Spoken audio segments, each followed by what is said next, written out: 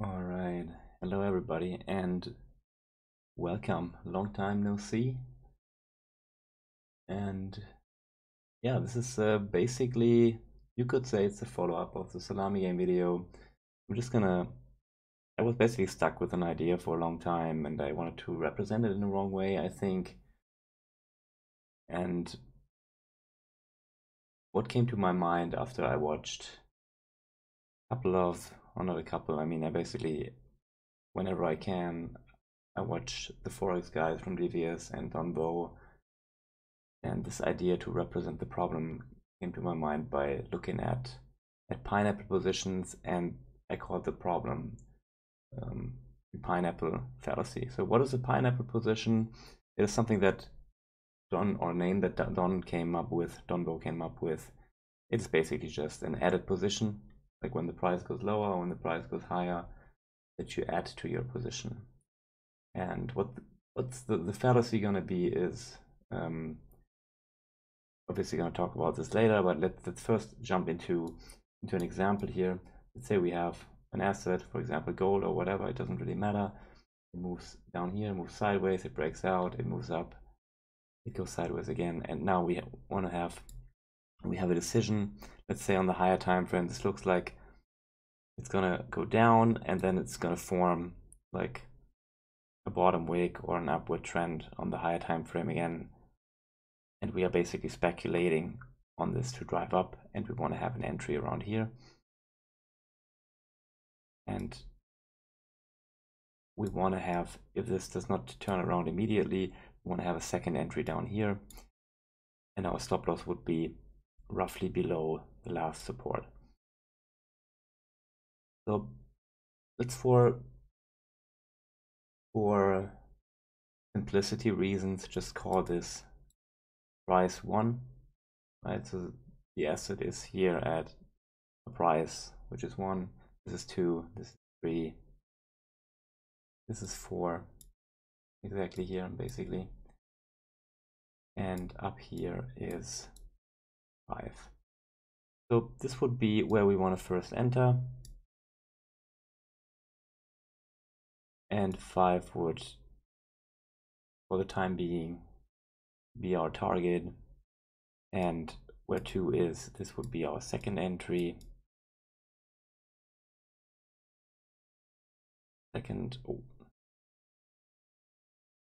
Forget about this entry.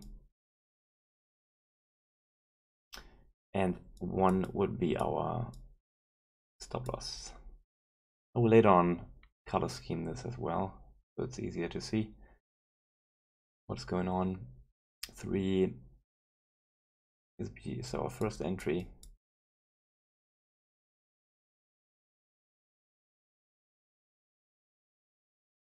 And this is our main TP, and this is our, let's call it emergency TP.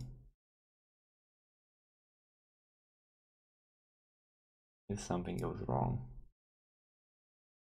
and we do expect that the price from here comes up and hits at around 5. All right, so far so good. I think this is pretty easy to understand. Like, we have a trend right on the higher time frame. Let's say we have a trend like this, and basically what we want to do is we want to jump in around here, and our stop is around here. Okay, I will clean this up and see you in the next sheet. All right, I'm back, and as you can see, we color coded everything nicely. You're gonna ask yourself why I'm gonna repeat this. I had to cut this in a pretty weird way together, but that being said, red is our stop loss, orange is gonna be our entries, and green is gonna be our TPs. So what would happen now if we only take one entry? This is what we're gonna first look at. We have only one entry at 3. Our TP is gonna be at 5. And our difference between target and our entry is 2. So the delta from our entry to our target is gonna be 2. 5 minus 3 is 2. and our stop loss is going to be the same distance, basically from 3 to 1 is delta minus 2, which would be our stop loss. So how do we calculate the expected value now of this trade? We have to assign the trade a specific chance to hit. So let's go for the typical Don Vote trade, which is around 80%. But for the purpose of the video, 80% is totally fine. I know a lot of traders will not hit this win rate, but let's assume it is 80% to win this trade. So this would be our probability, or P, to win at 80%. So we put in 0.8. And same here, this is our probability to lose. So this PL and this P win, which is at 20%. And the only thing that we have to do now is have to add both of these together. This is 1.6. This is minus 0.4.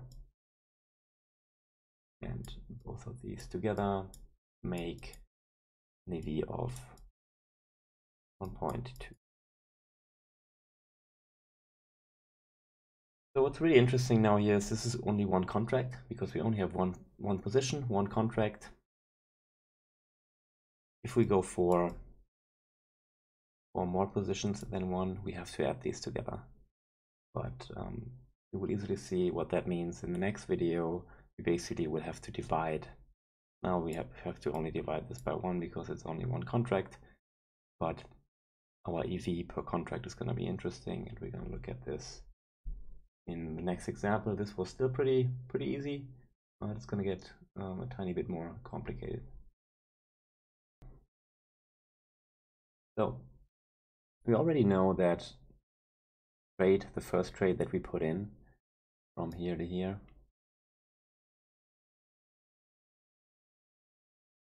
gave us an EV of 1.2, right? This 1.2 EV. Keep in mind that this was for one contract only. Thing is, if we add contract sizes now, let's say we had this trade at the same place and we had 2 entries at the same place. This would obviously double to 2.4 EV. The thing is, what we really want to know is the EV per contract. It's going to be more important like a bit later. I'm going to explain it a bit more. But when we're going to add a position now, so this would be our first position. This would be our second position. What we want to do now is we want to calculate both positions together. And then we want to see how is our EV per contract. You could basically call it like the efficiency of the position, right? So next position we're going to look at is this down here, because this is where we want to add when the price comes down. Or let's say in this example the price did come down here anyways, but we did not take an entry, and it just came back up to 5, and this was our expected value here. What would be our expected value if we have our stop loss at 1 and our second entry down here? So for the second entry, call this SE.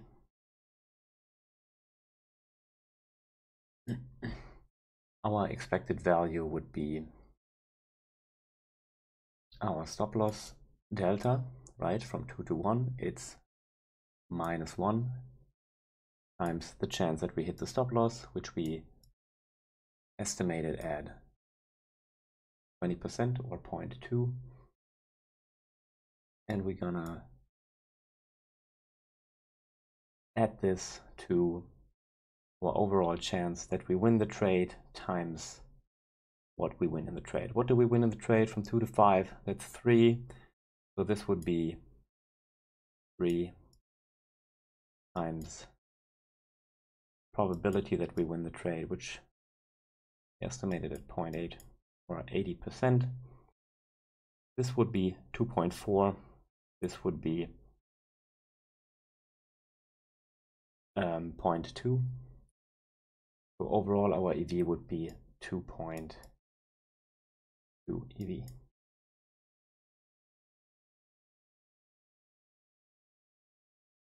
You can already see, which is, I mean, obviously not surprising, our EV goes up by 1, which, surprise, surprise, is exactly this distance that we moved down. Okay. So let's add both together, because we need the actual EV of both positions together, right, when we hit our TP. So both together will give us overall EV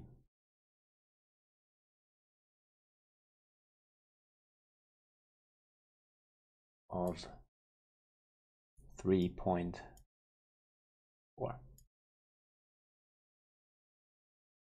All right, very nice.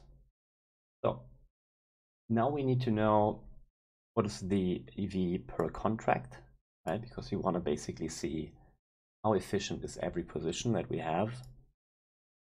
And we want to compare single positions as well, and basically average entries with the same size.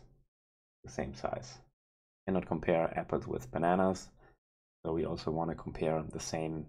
If you want to compare EVs, we have to compare the same size. Hope that makes sense. So we're going to divide this by 2, which is going to be 1.7 EV per contract. Let's call it per C. We can overall already see that adding a position here is way more efficient than just having one position and let it ride and having a wider stop. The difference in EV is 0.5, right? If we compare this with this,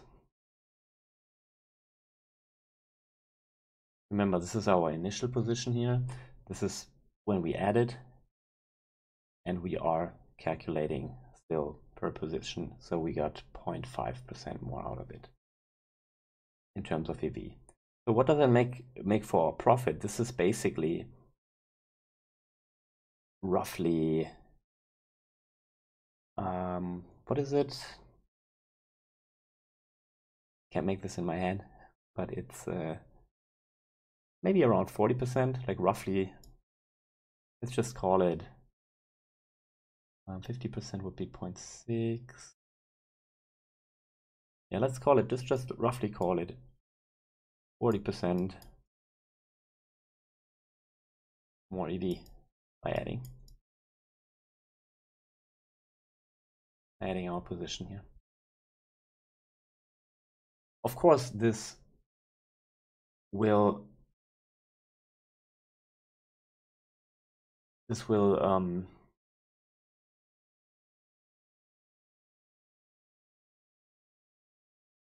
not change the fact that our probabilities, of course, in live trade can change, right? It's not going to be guaranteed that we have an 80% win chance. And what we want to do a lot of the times, we don't want to aim for such a high target when we add it in, because we will already guess that our probability to hit the target is going to be lower once we add the second position and the numbers or our position came lower and our average position is lower. For example, what we could do now is we could start to aim for this resistance area here, and we could just aim from our average entry, which would be like around 2.5. So for the second trade, or in general for both trades, we'd start to aim for only this, and here we would aim for only this, and this would be the stop loss. All right. Obviously, if you calculate this now, the EV is going to be lower, but We're gonna look at this on the next sheet because there's not enough space here anymore, and we're gonna clean this up a little bit again. All right, welcome back. We cleaned this up once more, and now what we want to see is how does the EV look like if we cap our TP to 4, and it would look like this. Let's quickly do the math. We have the range from here to here on our first entry, basically on the entry, and from here to here. This is 1 times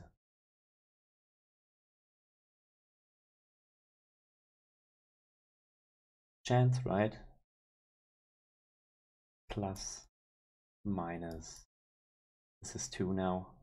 Delta here is -2 times the chance, which gives us a whopping EV of 0.4 on the upper trade, and on lower trade with this stop loss and with this target.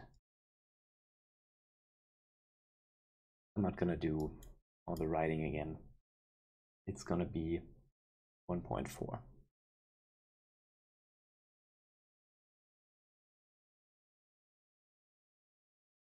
This lower trade.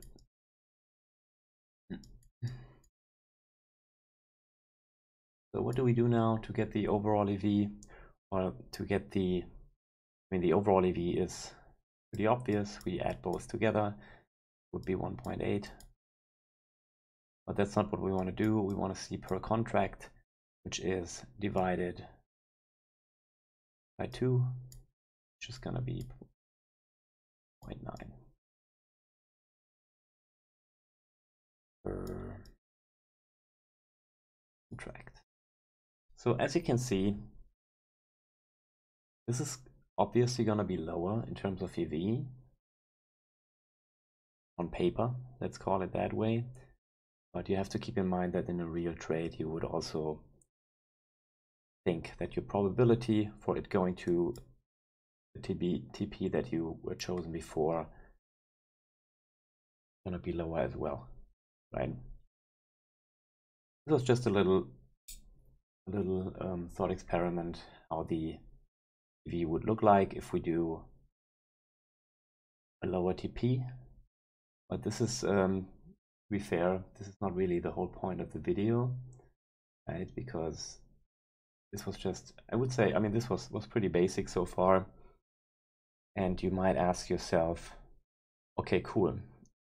So all the trades have a positive EV. You add a position and you might go for a lower TP. It is still having a positive EV, and as you could see before, the EV of adding and going for the same target even has a higher EV, right? So this was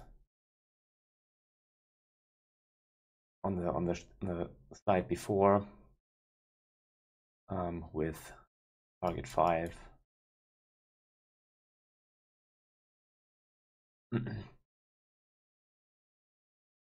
And 1 entry was 1.2, and as far as I remember, target 5, 2 entries was 1.7, right? So our EV is continuously going up if we add positions and if we have the same TP. And you might think, okay, or you might ask, okay, so what's the problem from here to here? We already have a jump of 40% in terms of EV. We lose some EV if we cut the trade earlier for the safety, because we think this might not be the correct number anyways, and our probability of hitting is going down. In this theory case, so what's wrong with this strategy, right? The problem with the strategy is you don't realize, or you will never realize, how much you're missing out on profits if you add in this way. So let me show you an example now of how I would add to the trade and why it mathematically makes way more sense to do it that way. All right, welcome back. And you might have already realized that our EV is highly dependent, obviously, of how close we are to our stop loss, right? So the distance between the stop loss and our entry matters a lot. The main problem I have with adding one position, it will only lower our average entry to around here. But that's obviously not ideal. Ideally, what we would want is to have our average entry as low as possible. So ideally, exactly at 2. We cannot force, I mean, if we know that it will exactly bounce here. If it would exactly bounce here, right in front of the 1, then obviously we would want our entry as close as possible, like let's say at 1.1 or even closer. Ideally, we would have our stop loss as close as possible, but as wide as necessary for maximum EV. So what that means is we only add one position and we average out right in the middle. First of all, there is no guarantee that we will even get out in profit. In like a real life scenario, it might be the case that we are forced very often to close break even when we could have exited with a profit. So what we want to do is we want to at least, if we have a position here, so this would be our first entry, call this like a 1x contract or like a 1x entry, and what we would at least want to do is double the size on our second entry. So what this will do is it will lower our average entry to around 2.33. And now if we calculate the EV of this trade, it is obviously, you can already see it's going to be much higher. So how do we calculate this again? We take the EV of this trade that we had before, right? This was our 1-to-1 trade, which was 1.2 EV. All of this. Then we combine it with our 2 trades that we have here.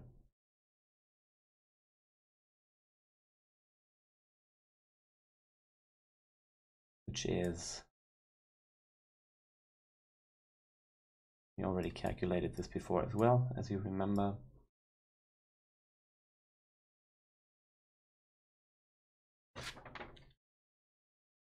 Which is, let me find it. I forgot myself as well. It should be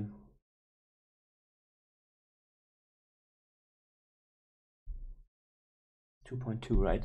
Yeah, exactly. It's 2.2 because it's one more than the difference here.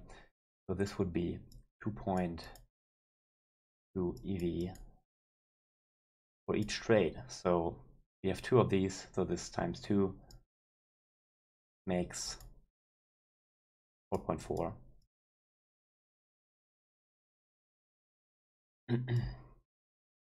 So now what we want to do is, again, we add both of these EVs together, right?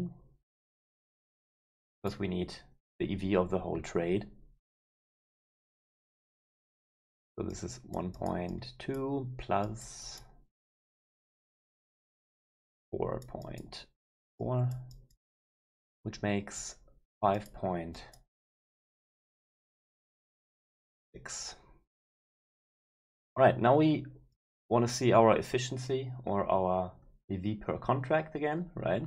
So we divide this by 3 and we get a nice number of 1.8666. All right, so as you can see,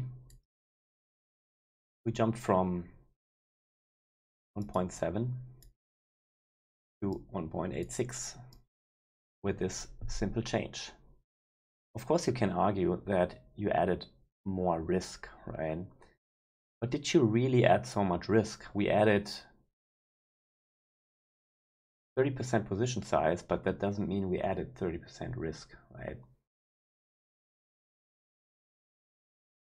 And you might also think that this is not really a significant change, but this is, let me quickly calculate it. I haven't done that. So this is 9.8% less profit.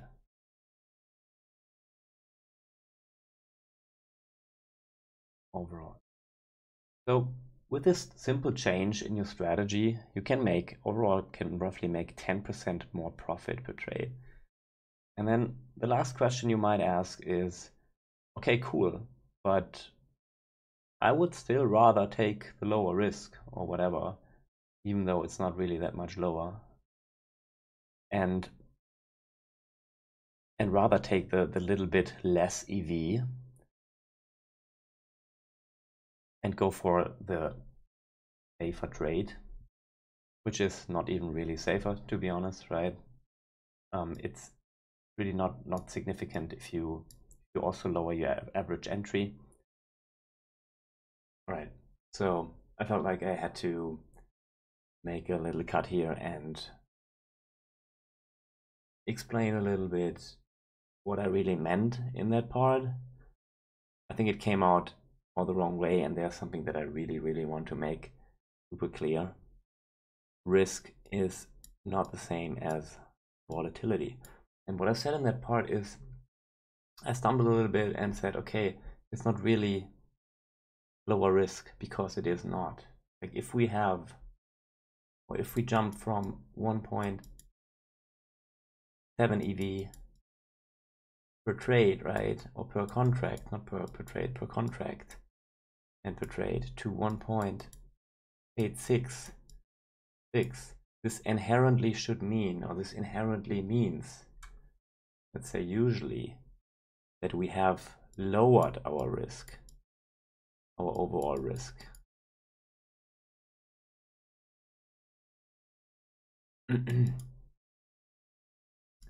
But where you have to make, or where you have to draw the line, or where you have to make the difference is, what we do add is, we do add position size. And I also said it's not even 30%, but like the risk is not 30%. That's kind of true.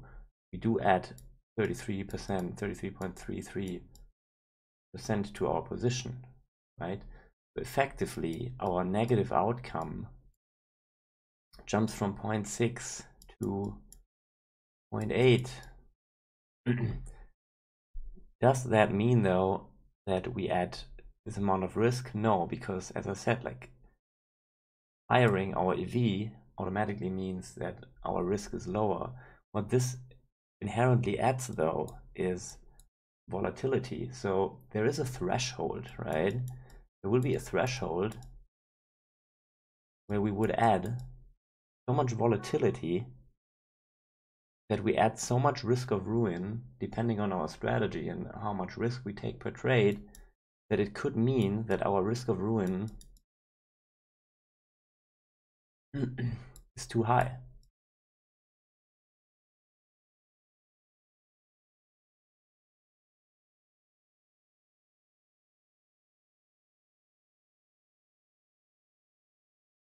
But that's a topic for another video.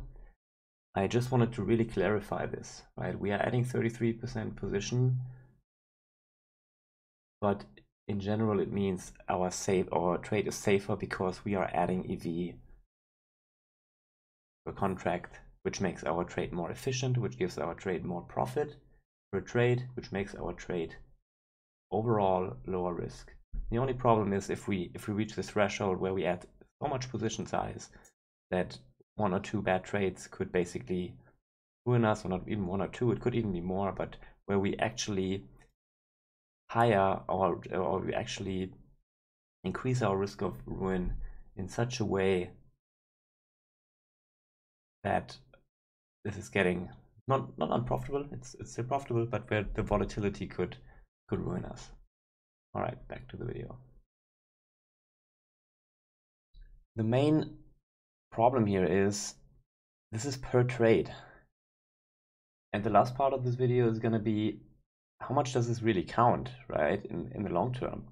And if you compound, and if you know the rules of exponential growth, you will realize that this is a really big deal. So let's say you grow your account every day 1%. You usually make 1% a day, right? Now you make 1.1% a day. Say you make 1 trade a day and you make 10% more profit. Okay, so what's going to be the difference here in a year or in 2 years?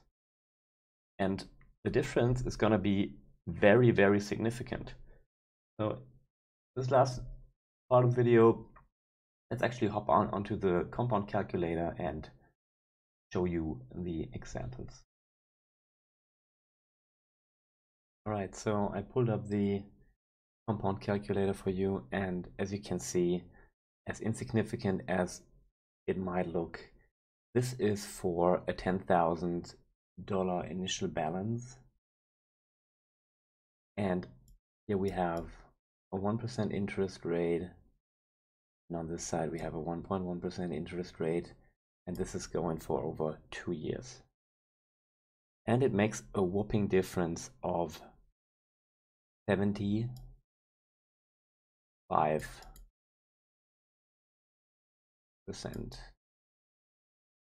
profit.